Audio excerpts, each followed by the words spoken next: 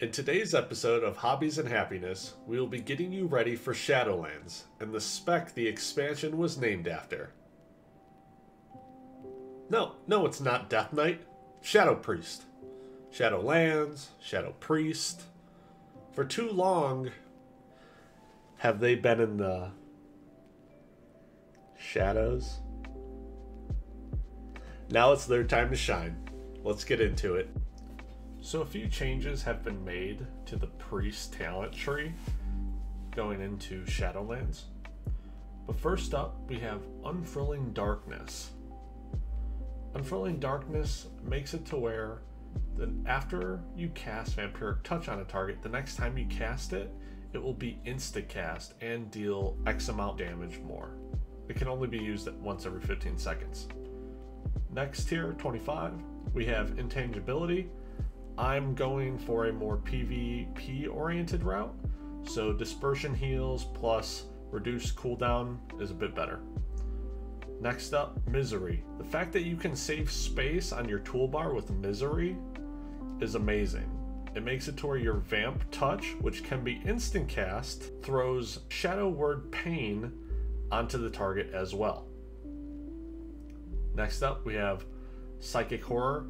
This tier doesn't really matter which one you take, just take whatever one that you think is best. Next we have Auspicious Spirits. Your shadowy apparitions now deal 25% increased damage and generate 2 insanity.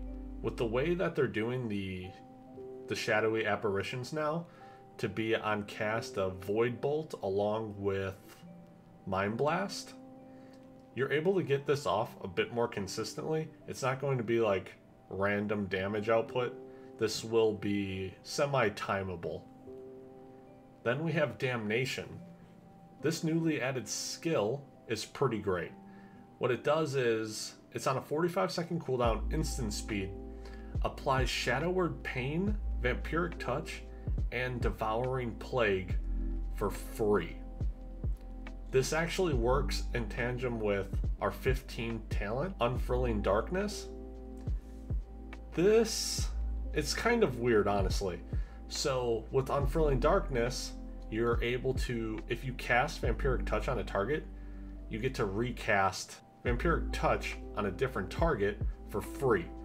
This counts for that. So you can hit them with Damnation. Unfurling Darkness will kick in, allowing you to then use Vampiric Touch normally at instant cast. Next up we have Ancient Madness.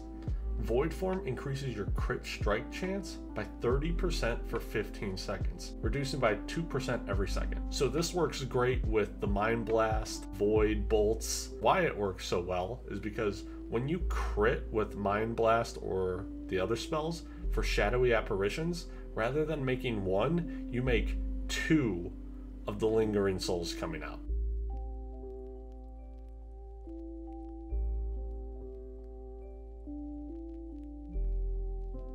Go over the spells you get on Shadow Priest.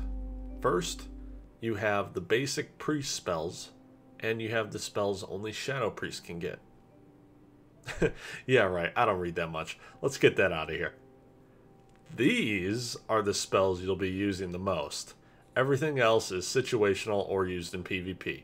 Just concentrate on these. Shadow Form needs to be active at all times. Hit it and forget it.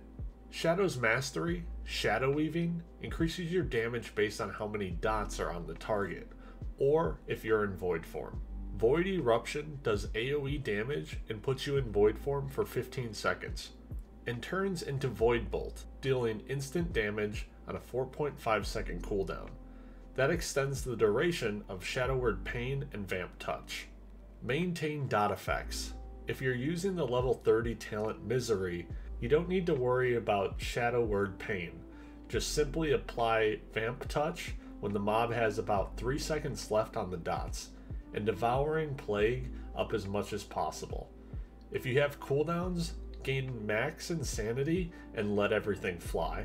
Mind Blast is a hard-hitting spell that sometimes can be instant cast. Mind Flare is a filler, so use it pretty much when nothing else can be done. Same goes for Mind Seer. but only when there are 2 or more targets. Want to say thanks to everyone who stopped by and is interested in Shadow Priest. I'm planning on maining it for Shadowlands. I love the changes they've made. What are you guys planning on playing in Shadowlands? I'd love to hear from you. And if you're a fan of my content, subscribe and leave a like on the video. It really helps me out. We post videos here on YouTube every Tuesday and stream over on Twitch at twitch.tv/mookiller. Link in the description. Take care.